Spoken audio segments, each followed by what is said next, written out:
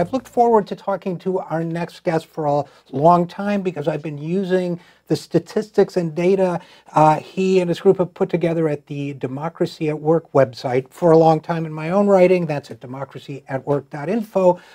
Richard Wolff is professor of economics emeritus at the University of Massachusetts Amherst. He is currently a visiting professor in the graduate program of international affairs at the New School University in New York, and he is host of the program Economic Update on Free Speech TV, which airs Tuesdays from 8 to 9 p.m. Eastern, and he joins us now. There's a lot I want to catch up with him on, so let's get right to it. First of all, Richard, thanks for coming on the program. Thank you, Richard. I appreciate the opportunity. I wanted to start with, maybe we can start with this.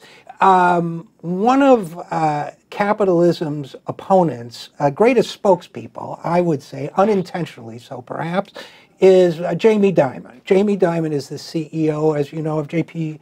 Morgan Chase, and in my opinion, through his example and through his statements, a great illustration of what's wrong with the system as it exists today. And Jamie Dimon once said, in the wake of the financial crisis that his industry caused in 2008, he told a congressional panel, a financial crisis, he says, I told my little daughter when she came home from school that she said, Daddy, what's a financial crisis?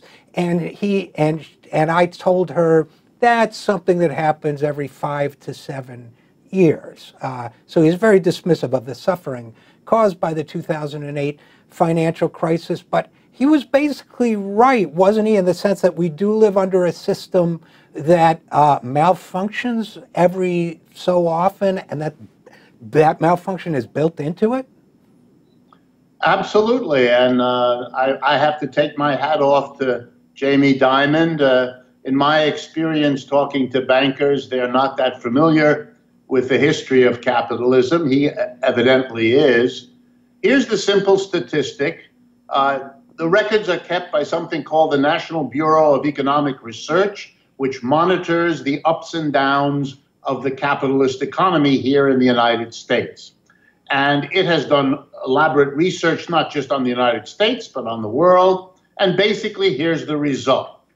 Over the last 200 to 300 years, wherever capitalism has settled in to become the dominant economy, in England in the 18th century and then basically spreading across the world, it has an economic downturn every 4 to 7 years on average. That means some of them are longer and some of them are shorter and all that, but every 4 to 7 years on average, you have a sudden plunge in which large numbers of people are fired, large numbers of businesses go out of business, or at the very least, cut back production, lay off workers, and you have that phenomena for which we have so many words in the English language: downturn, recession, depression, crisis, crash. I mean, it can go on and on and on.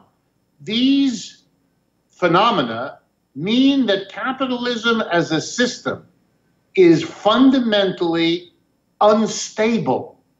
Everything has been tried for 250 years to prevent this from happening, to make sure that if it does happen, these will be short and shallow, and nothing has been found to work. The intrinsic mechanisms of capitalism have proven to be stronger than any and all corrective efforts ever since, which basically leaves you with the recognition that if you don't want the instability of capitalism, you're going to have to change to another system because we haven't been able to figure out how to cope with this one. Well, that gets me to another question that I wanted to ask you, which is, you know, if I remember correctly from Introduction to Macroeconomics, you know, you used all those terms: crash, setback, recession, depression, all the various, you know, depending on intensity or so on. I seem to remember the much more value neutral term business cycle. being used. It seems to me, and so it seems to me you have a system that you describe so well that has this inherent malfunction. It's like a car that, you know, every few miles the steering mechanism goes and it runs off the road, and you get it back on and it runs off the road a few more miles. That seems to me like a defective car, but it seems to me that within the profession of economics, where you know, your credentials are beyond reproach, it seems to me that there is a concerted effort to sort of, well, maybe not a concerted effort, maybe it's a sociological phenomenon of some kind, but it seems to me that there's an accepted viewpoint that says, well, that's just the way it is, and let's not take too much notice of it. That's just an inherent quality in this system.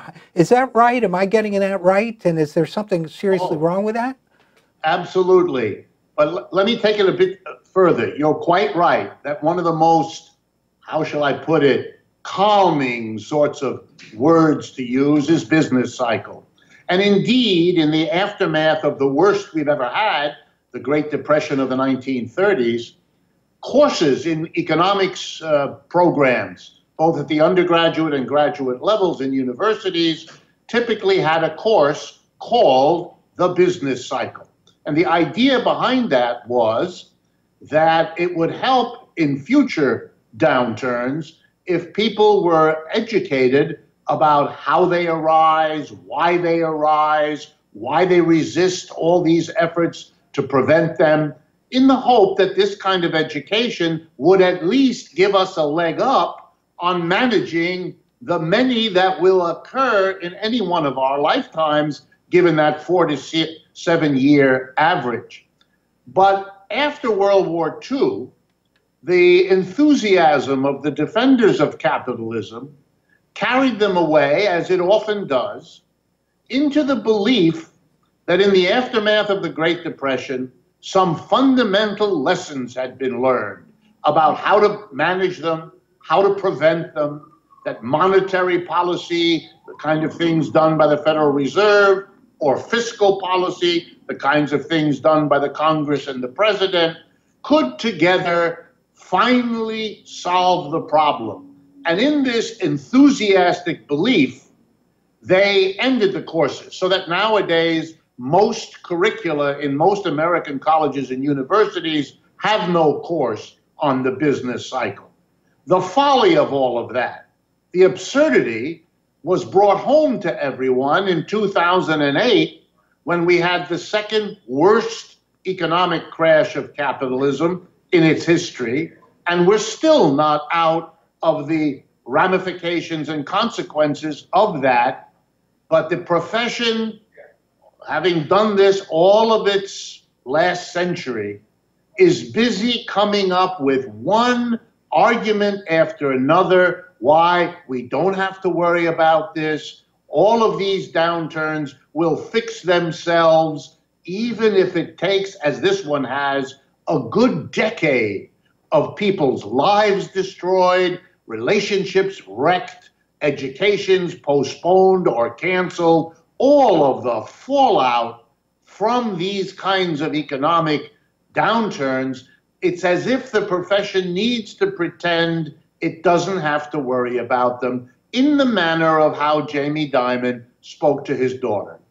Well, and again, we're talking with Richard Wolff, professor, economist, and host of Economic Update on Free Speech TV. So, okay, so we've got this sort of, so now nobody even wants to tell you to wear a helmet and shoulder pads when you're driving this car that keeps crashing. There's this looking the other way on it. So I look at the statistics out there, and I see that, as you've talked about as well, that nearly half of all Americans say they don't have $400 for an emergency. 2/3 say they don't have $1,000 for an emergency. I just had an emergency health care treatment, $3,500. So we have that fragility. We have the new UN report on the widespread poverty, including some very deep poverty in this country. We have the other study done showing that nearly half of all Americans can't pay their basic expenses, including healthcare and housing and food. So it seems to me we as a people are in no shape. We're not making it as it is, and yet we're overdue for the next bump, the next crash, the next business cycle, if you will. Are we standing on the verge of disaster here? I'm afraid I wish I didn't have to tell you this, but the answer is yes.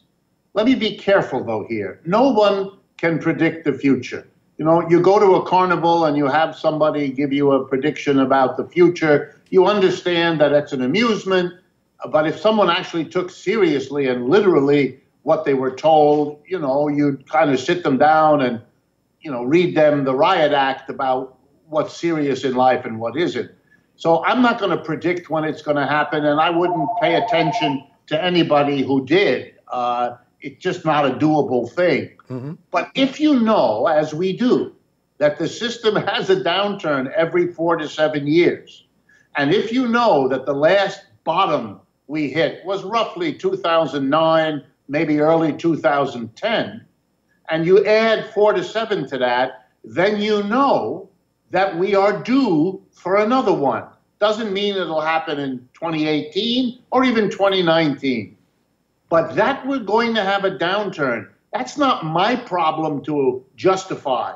It's the problem of anyone who thinks we won't after 300 years confirming that statistic are behind us. It's for those people to give us any reason not to believe it's coming. And since, as you point out, we are a people in record levels of personal debt, corporate debt, and government debt, and we have people living paycheck to paycheck, which all the statistics you listed, which are accurate, show, then you have to understand that, yes, we're at the kind of the knife edge here. And it wouldn't take very much of a downturn to begin to have a cascading downward spiral kind of effect, because we are living the way we do and not taking the steps to protect ourselves as a nation. And unfortunately, that's the way this system works. You know, if everybody is subjected morning, noon, and night to an endless barrage of advertisements telling you that you're not a really good citizen, you're not a successful person unless you buy this and buy that. Of course, we have a population that not only spends the money it earns, but borrows money, trying to keep up with this incredible barrage of capitalist enterprises paying for the advertising, without which they can't survive. But the end result is the economy as a whole is in very great state of vulnerability. Well, one of the points that you made, Richard Wolff, and I listened to your lecture on it on the 200th anniversary of the birth of Karl Marx, was that we really, in economics and in sociology, philosophy, and so on, we really in this country don't have an intellectual tradition of listening to the critics of capitalism. We have the kind of what might be called the liberal wing of capitalism, represented by certain thinkers, or the ones who might say it needs a little bit more regulation. You have the conservative wing of capitalism that says maybe it needs less regulation, but with the paramount figure among the critics being Karl Marx, we really don't have a tradition in this country of actually studying people who have stepped outside the framework of capitalist thinking and said, what might be wrong with this system? Why is this system so prone to malfunction? Why are so many people unable to meet their basic needs? Why do so many people subjectively appear to be suffering and experiencing stress or alienation?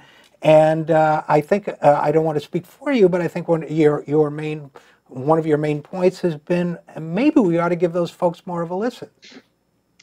Yeah, let me get at it this way. Me personally now, I am a product of what many Americans believe to be the peak, the epitome of formal education. So I went to Harvard as an undergraduate. Then I went on to Stanford University in California to get a master's degree in economics. And I finished my education at Yale University, where I got my PhD in economics. In all those years, 10 years of my life spent going through these Ivy League institutions, studying economics, no one ever assigned to me, no one ever required the students, in all the books and articles we were required to read, no one ever required me to read Marx's Capital, the book that in a sense is the foundation for the critique of capitalism, in the way that Adam Smith and David Ricardo are the foundation for the celebration of capitalism. You know, I always found this to be, above all, an indictment of American education and a kind of pathetic commentary. And here's why. I use the simple metaphor. If you wanted to understand the family that lived up the street from you, and you knew there was a father and a mother and two children, and you also knew that one of the children thought that this was the greatest family ever to exist in the world, and the other one thought it was a psychological basket case. If you wanted to understand the family, would you choose to speak to only one child? Either one. And the answer, I think, every reasonable person would understand, no, that's silly. You speak to both children, and then you draw the conclusions that your questions and your reflection lead you to. Well, a capitalist economy is the same thing as that family up the street. Of course, you should read Adam Smith and the whole mainstream tradition that thinks capitalism is the greatest thing since sliced bread. But you should also read the critics and then draw your own conclusion. But for 50 years, the last 50, this country has been so caught up in the Cold War and its aftermath that it withheld from young people going to school to learn any sustained contact with the critical school. And you know, in the end, that's self-defeating. It shows no confidence in your own children and their ability to learn. It is the behavior of frightened people. There's no justification whatsoever for that. And I think we're suffering in this country in part because of whatever the leadership we have, Trump or the others. These are people with no sustained awareness of the critical approach, which hobbles them in terms of what they understand and what they do.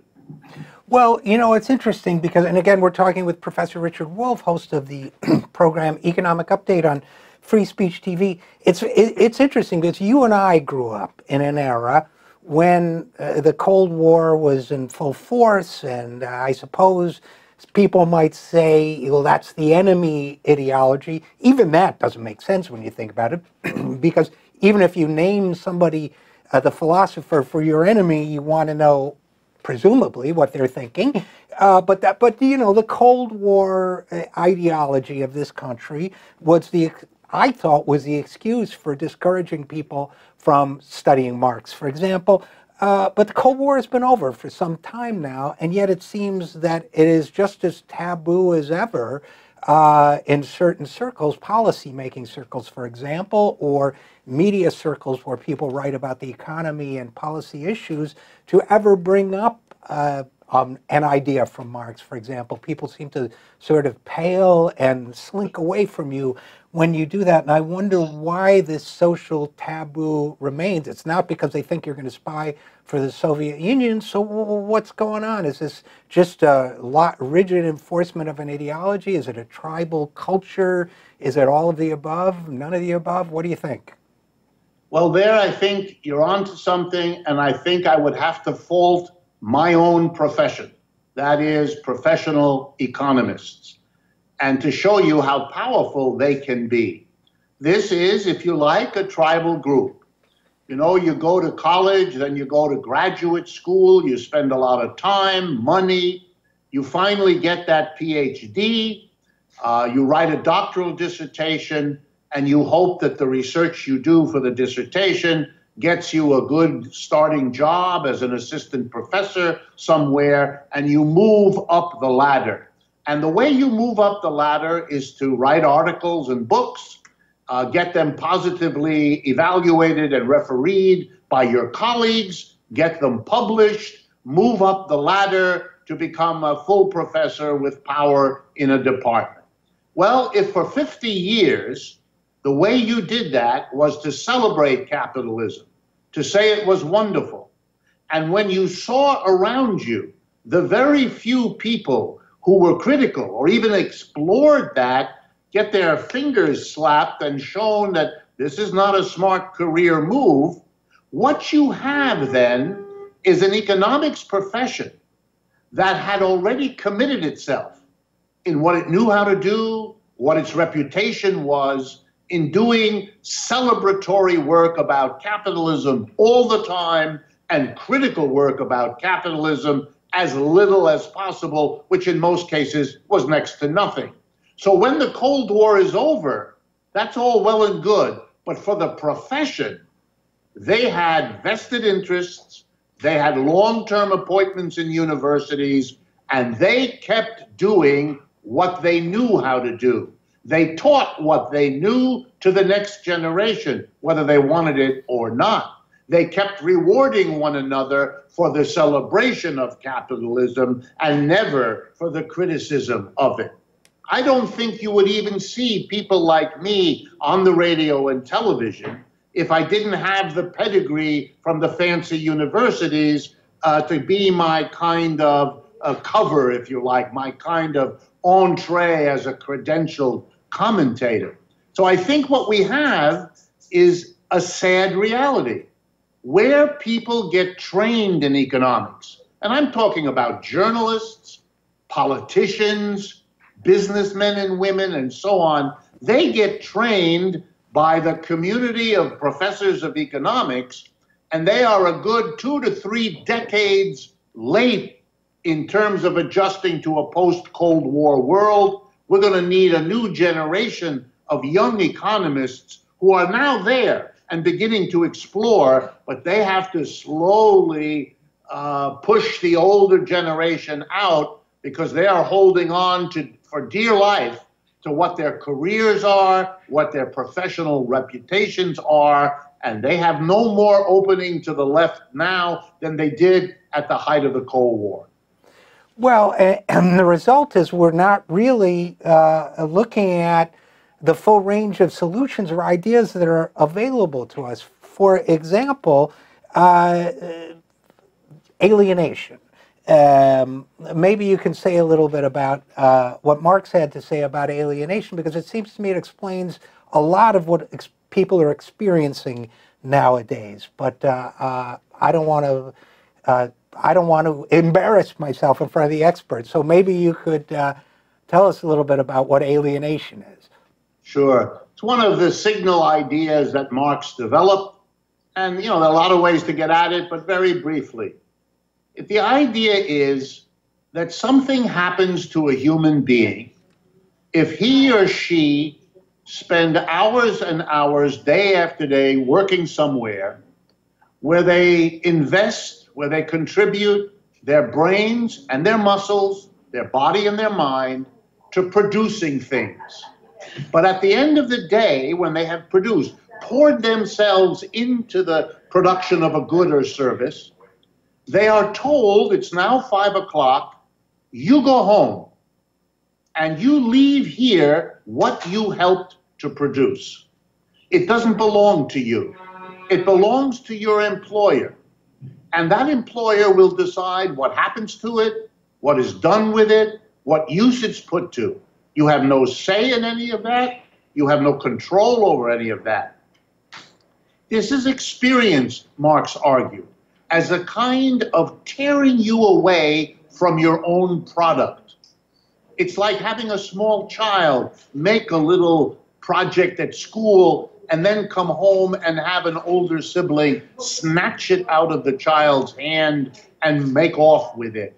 It has an effect on you. In a way, it disconnects your your heart, your soul, your personality from the work you do, and that has short and long-term psychological effects that are very, very profound and drive a wedge, if you like, between different parts of you.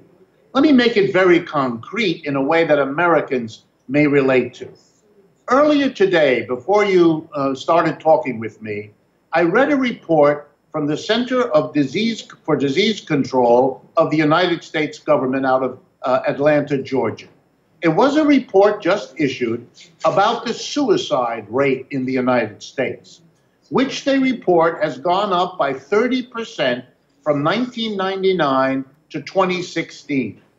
In 2016, the last year for which we have complete statistics, 45,000 Americans took their own lives. Half of them had known mental health problems, but half of them didn't. Half of them used firearms, but half of them didn't. I would argue that whether we look at suicide or, for example, the opioid crisis in this country, we are seeing effects that have many causes, but one of those causes is a system that systematically separates people from what they have poured their creative minds and bodies into producing, and that is part of any real solution to these problems. And that's why I'm a critic of capitalism, because I see a cooperative way of producing, a way of producing in which the workers, the people who make goods and services, together become their own employers. They're self-employed as a group so that they can continue to determine together what to do with the work they've done. So they won't be alienated from the part of themselves that is a productive worker. And these are old ideas within the Marxian tradition, but they are a valuable, thought-provoking kind of insight which we deny ourselves if we keep the Marxian critical perspective out of our conversations, out of our universities, the way we have been doing. So worker-owned, worker-run businesses, democracy at work, is one way to address that problem of alienation. You know, as we conclude our conversation, Richard, Professor Wolff, it seems to me that, okay, so we live under a system where we suffer this, most of us suffer this alienation, where many or most of us live in constant financial uncertainty. You know, in previous eras, you know, as Marx said, religion was the opiate of the masses. It was one of the ways that people were convinced, well, it's God's will that you should suffer like this. Now it seems to me we have media, we have culture, we have you know, this sort of exaltation of the wealth of other people, and this myth that maybe you could make it too, that's the new opiate of the masses, and maybe a little bit of the old opiate left in too. It seems to me the solution is to start talking about some of these alternative ideas, including the Marxist ideas you've been talking about. So where can people go to find out more about what you're doing and the ideas that you're promoting? And where can people go, for that matter, to find out more about Marx's ideas? Well, one of the places is really what we do. We are advocates for a new economic arrangement where workers together cooperatively produce, that enterprises, instead of being run as top-down kind of dictatorships where the major shareholders and this board of directors make all the decisions, but instead one person, one vote deciding. You know, if democracy is good for our politics, it strikes us that it would be very good for our economy, at least as much so. And indeed, we go so far as to suggest that if you don't have a democratic economy, it's very hard to have a genuine democratic politics. But in any case, we maintain a variety of platforms where people can learn all about this. It starts with websites, where the main one I would urge people to take a look at is called democracyatwork.info, I-N-F-O. Secondly, my own website, where a lot of the Marxian stuff is available. That's simple, rdwolff with 2 Fs.com. We are all over YouTube. You can find it, Richard Wolff, or the name of our weekly radio and television program Economic Update, which, as you kindly mentioned, is available on Free Speech TV every week, but is also available in a variety of other forms on YouTube, etc. And we would welcome, all of these things are available without charge 24/7, and we would welcome all of your viewers and listeners to make themselves aware of and make use of this material. That's why we put it there. Well, thank you so much for that. Thank you for your time. There's so much I didn't get to ask you about, but maybe we'll have another chance. In any case, Richard Wolff, economist, professor, and host of Economic Update, thanks for coming on the program. Well, Richard, I like the fact that we have the same first name, and I really mean it. I would be glad to talk with you again. This was a good conversation, and this is so important to get out into the public space that I'd be glad to do it again. Well, thank you so much.